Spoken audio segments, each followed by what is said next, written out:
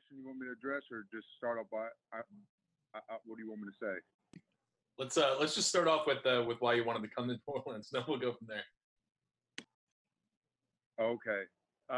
Obviously, it was a great opportunity for me to come to New Orleans. Couldn't have asked for a better organization with a better head coach, better team, better quarterback, and I'm just really excited to get to New Orleans and get to work. What specifically kind of stood out about the organization? Was it like the success they've had recently, or was there anybody on the staff you wanted to work with specifically? It's a winning organization. I wanted to be a part of a winning organization, and I was lucky to be in Pittsburgh the past 5 years. And I feel like I'm coming from a winning culture, so I feel like I'm going to fit in well with the locker room. And it'll be different playing in a 4-3. In Pittsburgh, I got used to the 3-4, but in college, I played with my hand down in a lot of different positions. So I'm excited, and I think I'll be a good fit for the team. Anthony, you've also been a core special teamer. How do you feel like you'll contribute on the special teams, and do you know a lot about the special teams units? Oh, for sure. Really, really lucky to have been with Danny Smith, my special team coach the past 5 years in Pittsburgh.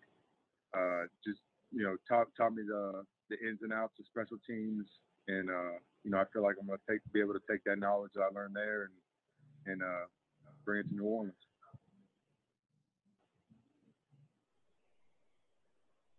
Do you have any idea specifically how they'll use you on defense? I'm not entirely sure, but I know I'm putting my hand back down in the dirt. So in Pittsburgh, we were in the 2-point stance, we're on the 3-4.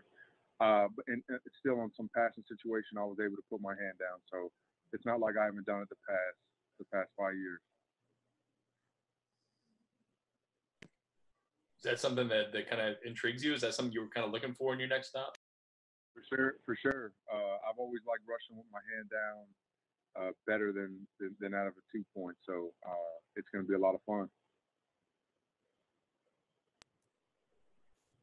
Anthony, how much of a learning curve do you think it'll be just to sort of reacclimate yourself to play in that position in that sort of way?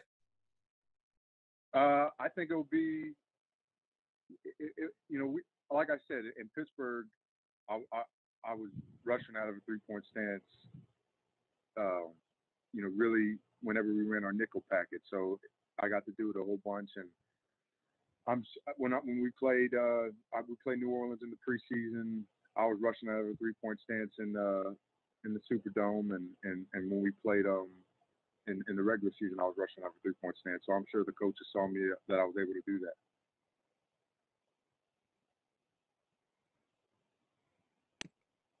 that. How weird was it being a free agent during this time that we're all finding ourselves in right now? Do you feel like that kind of changed the course for you as far as how you're? Yeah, it for sure. For me specifically, just because I had an off the field issue last year, and teams wanted to see for me to come in on visits, and we weren't able to do that this year. So that was a different, I know, for myself and a whole bunch of free agents across the NFL.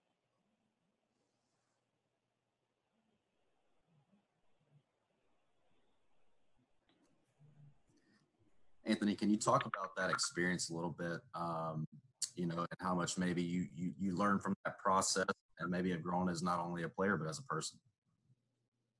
Oh, for sure. Definitely had to take a step back and evaluate myself personally and fix the issues that I had to fix. And I have a lot of gratitude for the Steelers sticking by me during that time in my life, and I'm grateful for the Saints to trust that I'm a high character guy, and I can't really wait to get involved in the community in New Orleans and just be able to get out there and start get to work.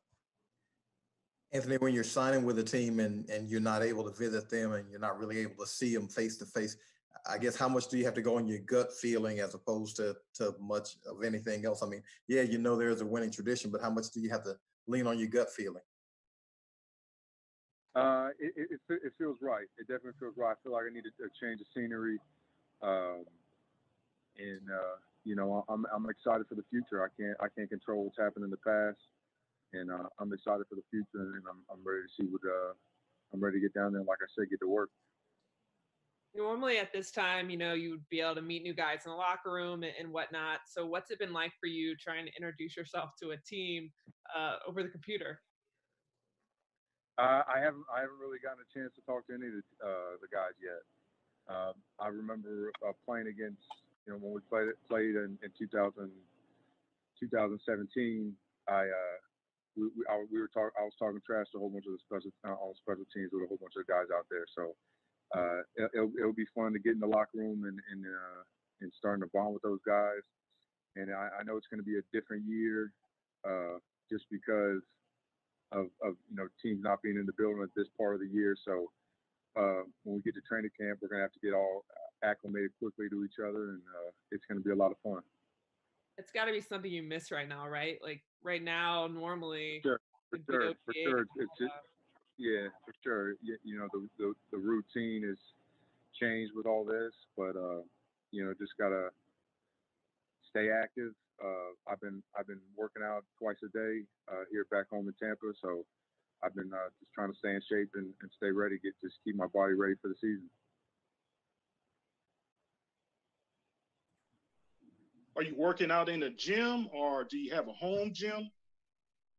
Yeah, I'm working out in a gym back home, Cooper Sports Performance back home here in Tampa. Are you training with any coaches, any trainers helping you train? I've been training with my trainer for a long time now, Josh Cooper. We have a whole bunch of guys from different teams that train in the gym, so we get really good work in.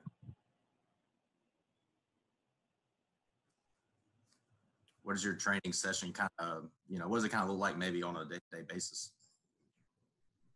Mornings we speed and lifting, and then in the afternoon I'll go to the field and get my grass work in.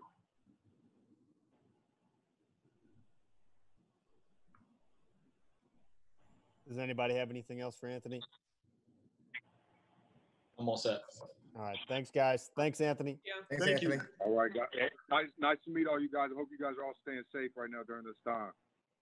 Thank you. You too. Dude, man, Thanks. thanks. You too.